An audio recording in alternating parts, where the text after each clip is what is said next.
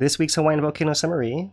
Kīlauea is still quiet, but getting ready to erupt still. Mauna Loa is still quiet and not getting ready to do anything as far as we can tell. This is a live view into Kīlauea right now. You can see it's still fuming quite a bit. Gas is escaping from beneath this crusted crater floor. There's still magma underneath here. And there's more being injected into the volcano and building up pressure, causing a lot of earthquakes, ground tilt, all expressing as inflation in the volcano here. So, to summarize Kīlauea, here is the earthquake rates for the past year. You can see at the right end of the graph here that our earthquakes per week have been over 800 the last couple of weeks, and it looks like this week we're on pace to exceed that as well, right over here.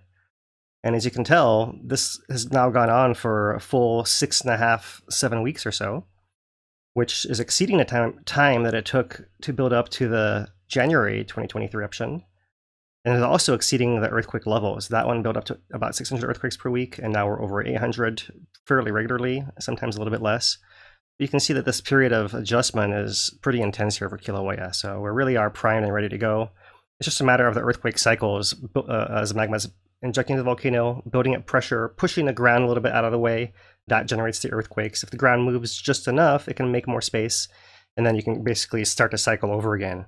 At some point, the ground won't move anymore, and that's when it will have to pressurize and burst towards the surface, or burst, then just some crack laterally. Whether it's to the surface, it'll be an eruption. If it's laterally, it'll be an intrusion if it stays underground. In either case, those things can still happen without a whole lot of buildup at any point now, given that we're primed for that situation to occur. So those are the earthquake rates. Looking at the map for the last month, here's how it looks on Kīlauea. These are colored by depth, so really it's this cluster up here by Kīlauea summit. You can't even see the caldera under there. Are the main interest of the activity. There's still the feeder zone deep in Pahala, but it's unaffecting the surface directly.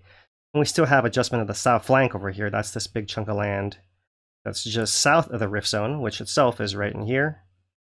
And you can see that as the volcano is pushing its way out from the summit, this piece of land is moving to adjust it, and that's what's making the space, generally speaking, something along those lines, in a smaller scale pattern that exists closer to the summit here as well. So it's still building up quite a bit, and if we look at the tilt, here is the tilt for the last month, rising about 11 microradians in that time, which is a fair amount, definitely noteworthy. So that's Kīlauea, still ready to go. We're just waiting for the moment for it to happen. And on Mauna Loa, the story is earthquakes are still quite low. There is inflation still happening overall in the long term, so magma is coming into that volcano and collecting underground, but it's not pressurizing anything to the point where it's causing any earthquakes or anything like that. So that's when you know that the volcano is still in a steady state and it's not building towards an eruption. So that's all expected and normal for Mauna Loa. And that's our Hawaiian Volcano Summary for the week.